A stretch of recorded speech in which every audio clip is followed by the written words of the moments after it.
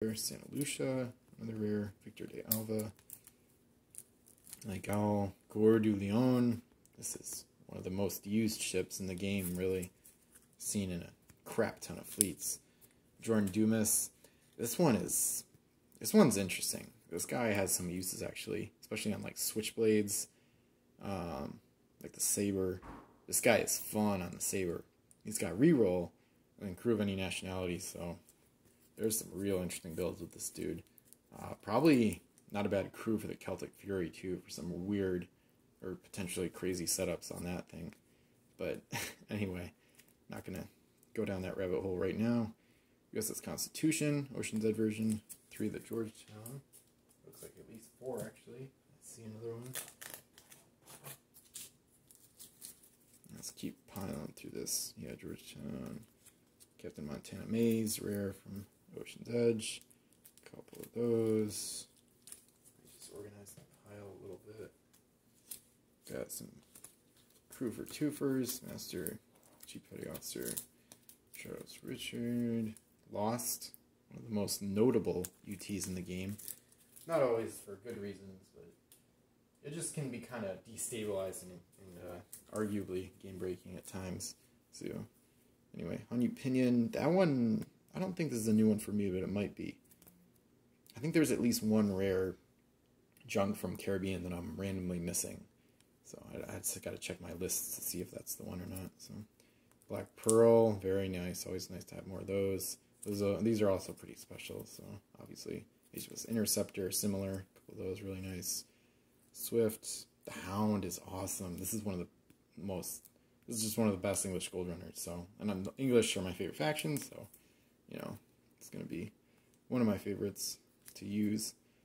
Paradox is really good, actually. Princess, not bad. Kind of like a poor man's version of the Longshanks.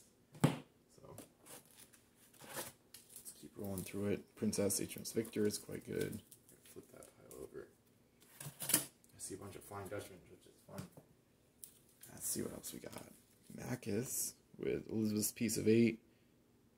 I think I already had that one. There's a chance this is new. I don't feel like I recognize this crew chip all that much. This could be new for me. Elizabeth's Piece of 8 is really... This is crazy.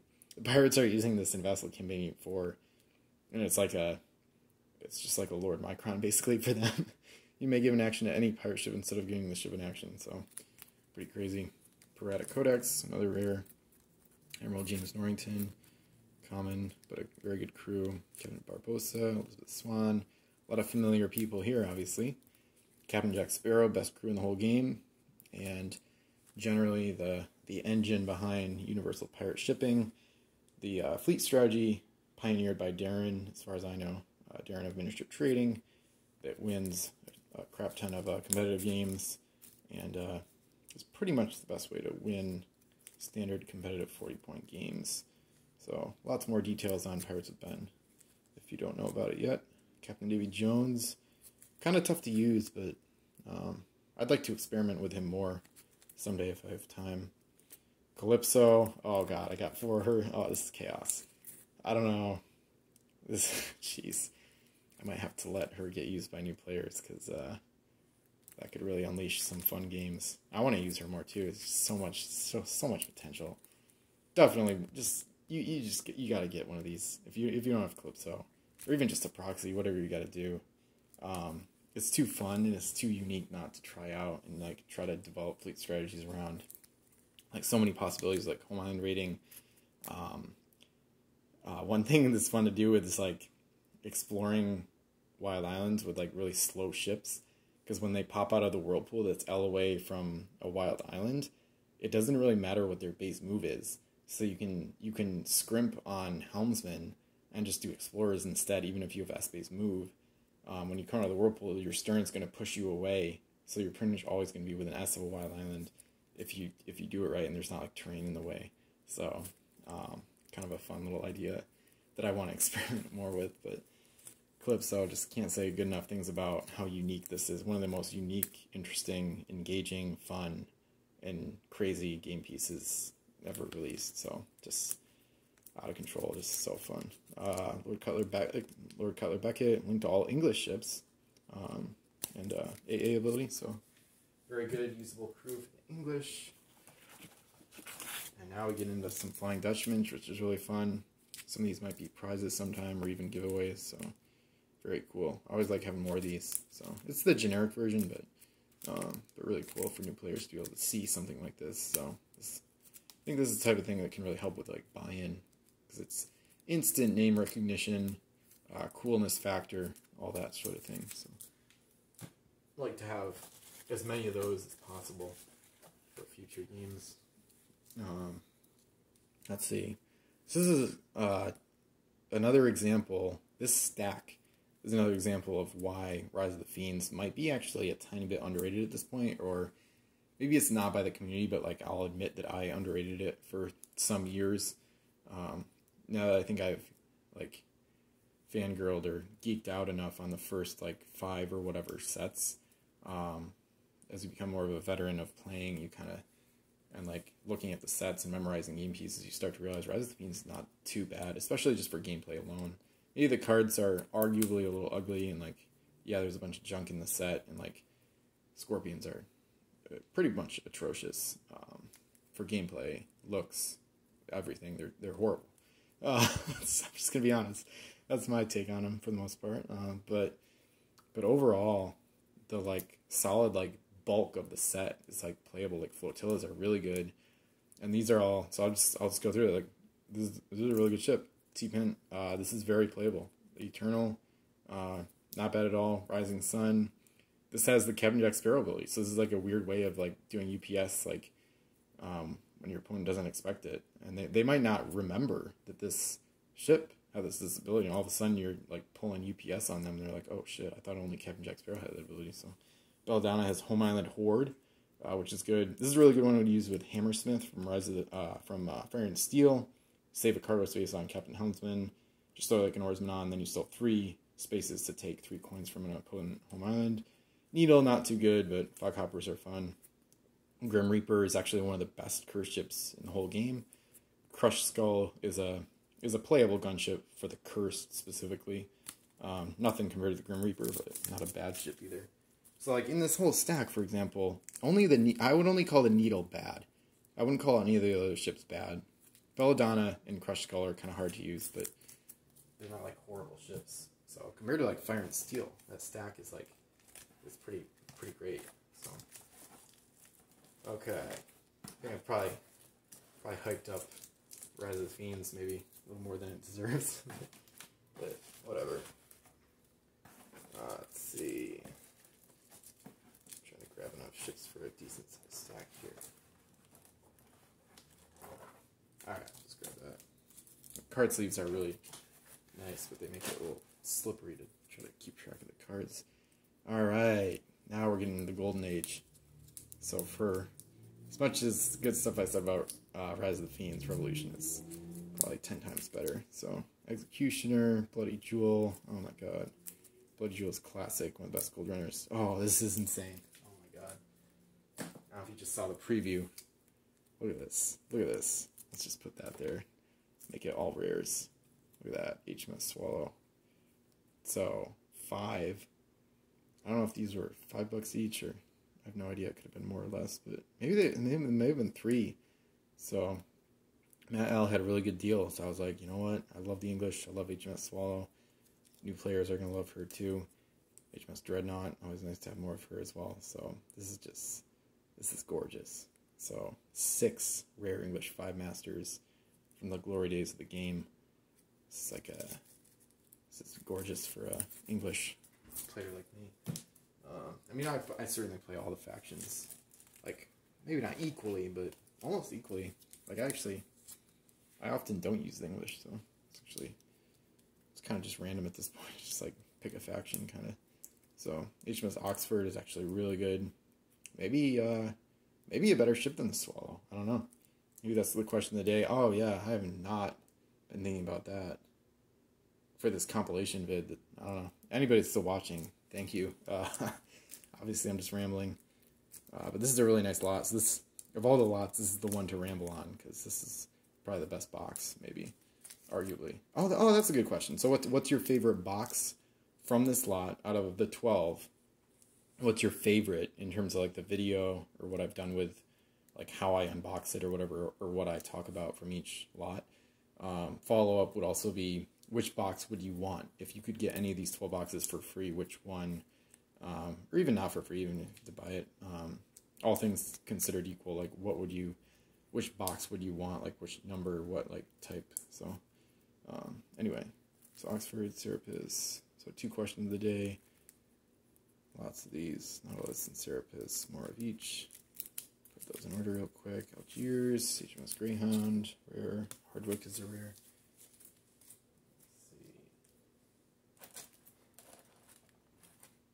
Lots more coming, as always. Let's see here. Robinson. Solid English crew with Route. Ramsgate.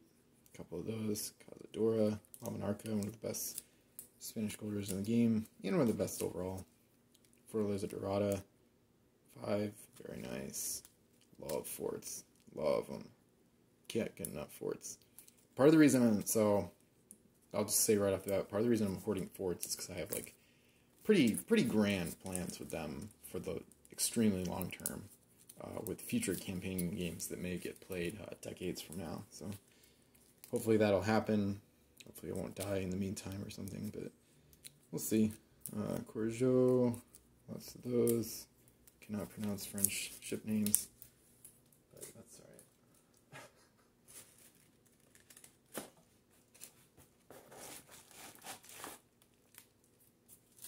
Just used the Bell against Luke in a game this past weekend. One of my favorite French ships, actually, without a doubt. Favori, a Peak, one of the best gold runners ever. Madame LaFontaine, La Plante. Getting the American stuff, a couple of United States, Freedom, Louisiana, Jarvis. A bunch of the Jarvis. Jarvis is a really good one. Quite a good ship, actually. So fun to see some of my ships from my original collection, too. Jarvis and Boston were probably, well, they may have been my first 2 schooners ever, I think. They were definitely part of my original 49 ship collection back in the day. Rattlesnake is amazing for the Americans. Make more room for the stacks over on the side here. Getting into some South China soon. Don't expect too much from that, but South China is just bank breaking. It's just, I don't know, trying to collect South China at this point. Just, you're gonna be paying a lot of money, like no matter what. I think so. It's kind of a tough one. Might just be better off just trying to make the ships yourself at some point, or within a year or 2. That'll be the case. So, Philadelphia, love this ship, so good, really good ship with like my points in play house rule. Boston Peacock, DNT. The Barbico's version is way better. He's a canceller, so I'd probably proxy this in for him. Because yeah, this ability is trash. This is a 1-point ability. This is like a half-point ability. Like this just doesn't happen. You never do this in games. You don't trade with an S randomly. You don't even have the opportunity for it in like probably like 80-90% of games, let alone actually do it, let alone actually have this ability on board. On a crew that takes up space on a gold runner that needs that space for their actual coins. So just absolutely ridiculous. Yeah, this is like a half-point ability if there could ever be one. This would be a candidate for that. So and then the Barbary Coast version is a canceller for 5 points. So just a night and day difference. Okay, this is one of the most underrated crews. So everybody talks about the 1-point Eternal Ralph David, which makes sense. That's really good. We saw him earlier, but his first version gives +2 gold for 3 points, which is great. The Americans don't have the best gold running fleet, and I think this version of Ralph David should probably see more usage. So +2 gold, one of the best abilities in the game. The Americans can use it. He'd be good on the frontier with 8 cargo, because she can afford to have some more crew than an average gold runner, because she's so capacious and can still fit a lot of coins after that. And of course they have the Cargo Master too, which would allow him to fill the extra cargo space. Net 0 for some of the other gold runners they have. So Thompson Island.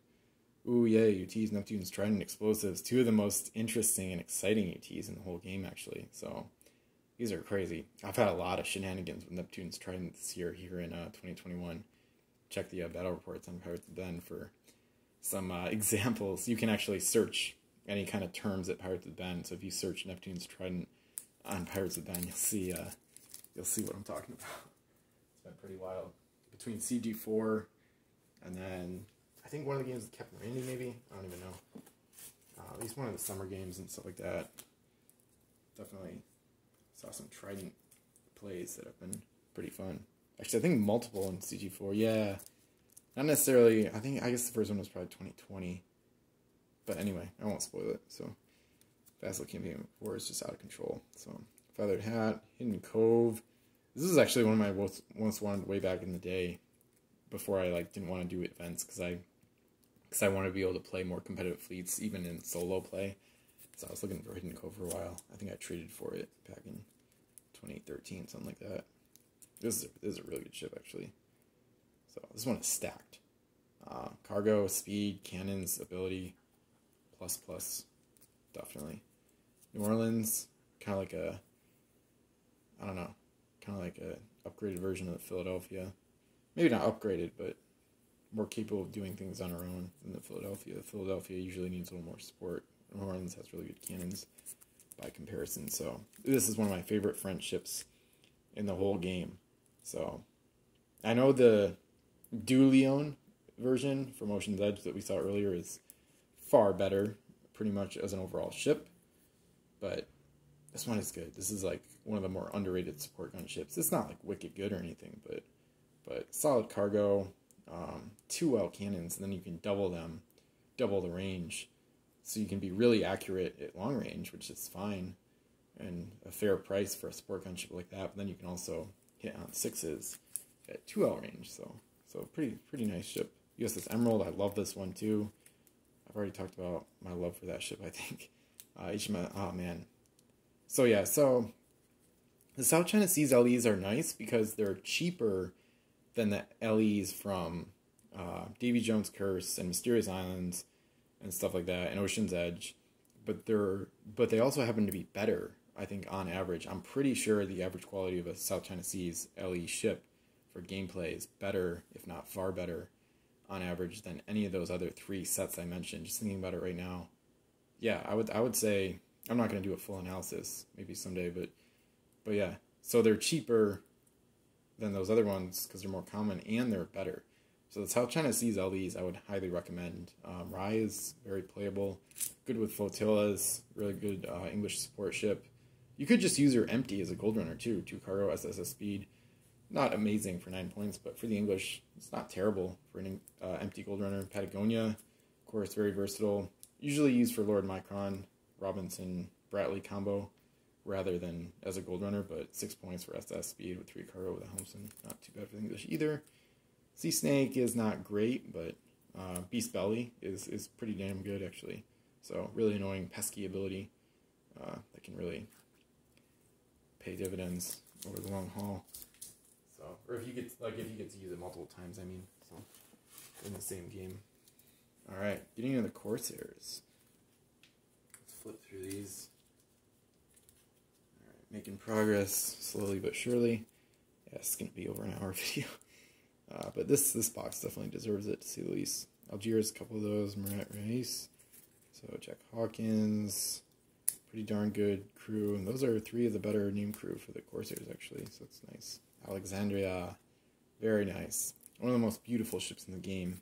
It's like an almost all-white 4-masted galley. So really cool. I was so hyped to get my first copy of this back in the day. It's so good. Or for gameplay, it's not like amazing, but this is... English players need this because it's their only 4-masted galley. It's really beautiful. It's kind of a jewel or a gem, if you will, in an English player's collection, in my opinion. So Granville is actually really pretty darn good 3-masted gunship. Westminster, not as good, but somewhat playable. Antelope, a fair little ship. So I've got some of those. St. Denis or Denise for the French. That's their 4-masted galley that they got. St. Joan. I think we saw a copy of her in an earlier lot in this video. put the Davy Jones curse up there and just finish the Barbary stuff. Barbary Coast. So Preble and Wayne Nolan. Perfect. So they're really good to use in tandem with each other. Reroll the AA ability. And two of the better or more usable American name crew in general. Especially Nolan, of course. So very nice. Yeah, the Americans, they showed up to play in Barbary Coast. They got a really strong showing in that set. So getting into Davy Jones Curse. We got Kalim, Rare Squid, Executioner, one of the best curse ships in the game. Sea Monkey, one of the better curse gold runners, or just hybrids, just one of the better curse ships in general. Hangman's Joke, I love this one. Loa's Justice, not a terrible gold runner for the cursed specifically. Let's flip through this crew. Let's put that one at the back. So it gets into the Pirates, White Crew, Tabby. Ooh, I didn't realize I was gonna have two of them. Nice. Oh, this is bunk. This is bunk. So Davy Jones. So we already saw the Ocean's Edge version, and now I got. This is. I don't have any duplicates of him. So this is of this version. So my only copy, my original copy, is in New York. So this is cool to have two copies, unpunched copies of Rare Davy Jones from DJC here in Washington. So Link to the Flying Dutchman. So it's got the copier ability and limit. Really pretty special crew as well. I have kind of a more of a soft spot for the OE version.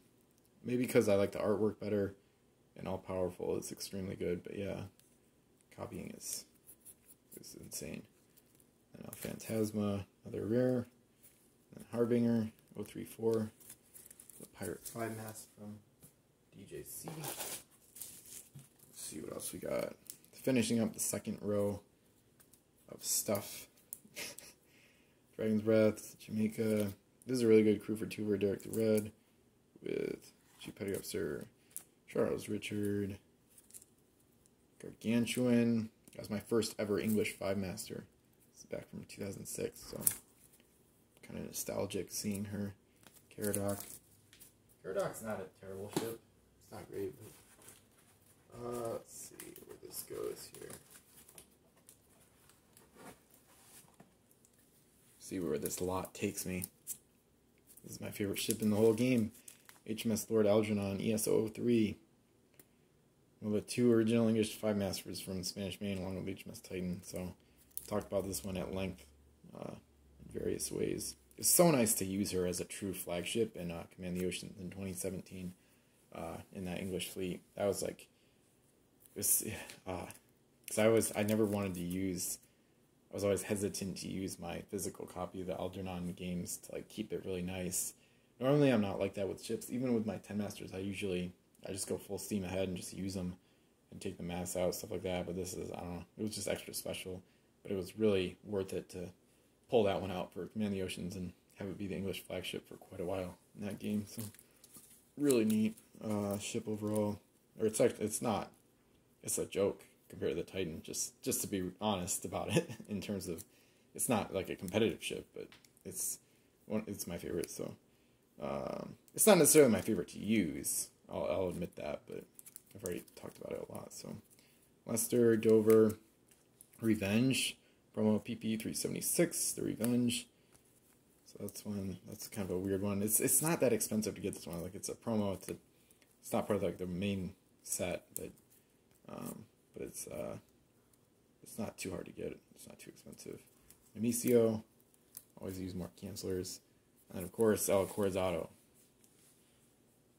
Kind of like the best 1v1 gunship in the game, along with the Constitution from Revolution and the Endeavor from Caribbean. So, certainly discuss that at length. Battle reports galore at Pirates of Ben and other places.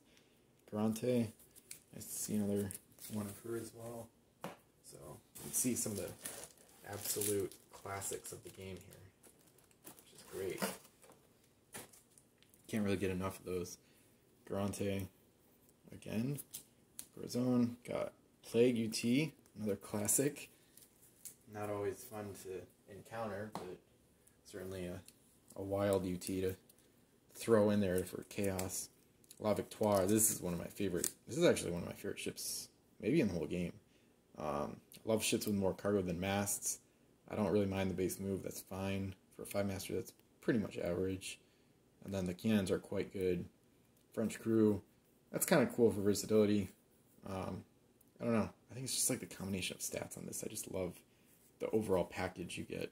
So they have better 5-masters, but I really love that one. Eagle, I love as well. Arabella is not great, but Amity and Treasure, pretty solid 3-masters. Let's see. Let's see what else we get. Adventure, Gilded Monkey, ×4, Duke, a couple Charles, Bonnie Liz, one of the best gold runners. Raven, really good ship overall. Rover, rare 1-master. Let's finish this out. Mermaid, I got a crew, so I'm going to flip them so I can see them. So I got the Rover and the Mermaid. And we got Bloody Jake, holy crap. But the key is on this side, Maurice Aristide. He's been in some UPS fleets, French crew that gives +2 to gold. So, and then Erequin, and then Jonah. These are some really good crew cards between the front and backs, pretty solid. Hag of Tortuga, very nice. Phantasma, one of the lesser known versions of Phantasma, or lesser used, so pretty expensive for a Home Island Raider, but anyway, he's got a like crew eternal type thing going on, or if he's eliminated, he gets placed on your home island, so pretty unique in that fashion. Jack Hawkins, really good version of him. Crimson Angel, 6-point EA. Let's see here. HMS Goliath, HMS London, HMS Sultan. I would say the English, you could argue the English showing in Crimson Coast is a little bit underwhelming. They did get really good 2-masters, like specifically, I mean the London is wicked good, but you'll see the 2-masters, so like Sultan, like you saw those ships, like Viceroy, what is this one? Sultan, Viceroy, Sultan, Goliath, they're all kind of like a little bit meh or average. For Crimson Coast, they're a little bit underwhelming. And 2-masters, it's like Cumberland, yeah, the cards are all falling like dominoes. It's probably gonna keep making noise if I don't put it back up. So Cumberland is one of the best English gold runners. Gibraltar is a really fun ship. This one's pretty stacked. More cargo than masts, super fast, very good cannons, home island rating, so a dangerous little pest at worst. Alexander, comparable to the Cumberland, and also one of the better English gold runners, and then HMS Lady Provost, one of the best English gold runners. So the English got 4 really good 2-masters in this set, including 3 of their best gold runners, period. So specifically with 2-masters, they certainly did well in Crimson Coast. And they got Bradley for crew, Argonauta, Santa Ana. Let's see. Whoa, this is a pretty good Santa Ana too.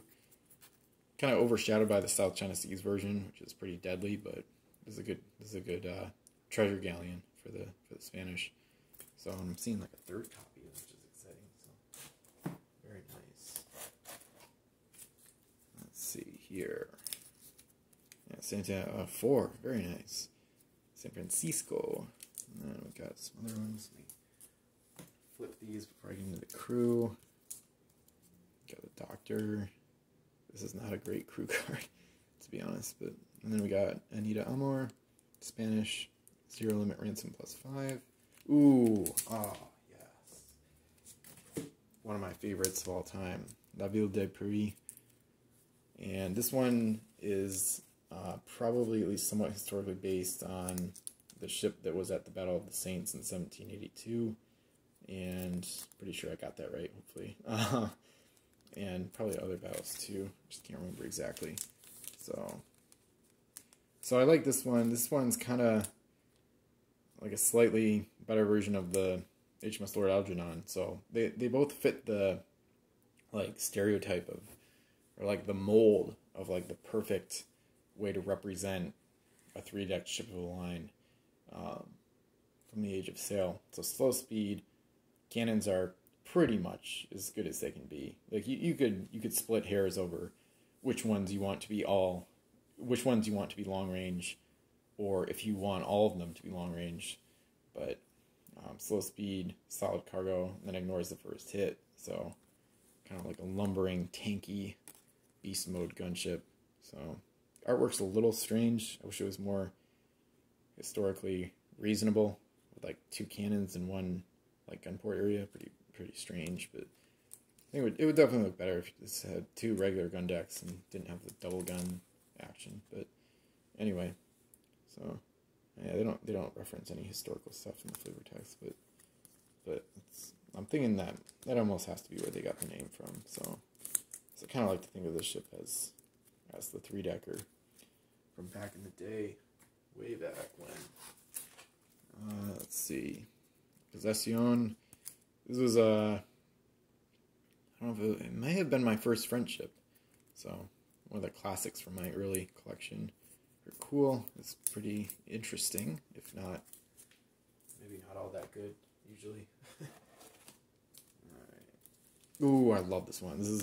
I think I called this ship the most underrated in the game like a year or 2 ago. So I don't know if I still stand by that, but probably this thing is crazy. So nobody talks about it. It's like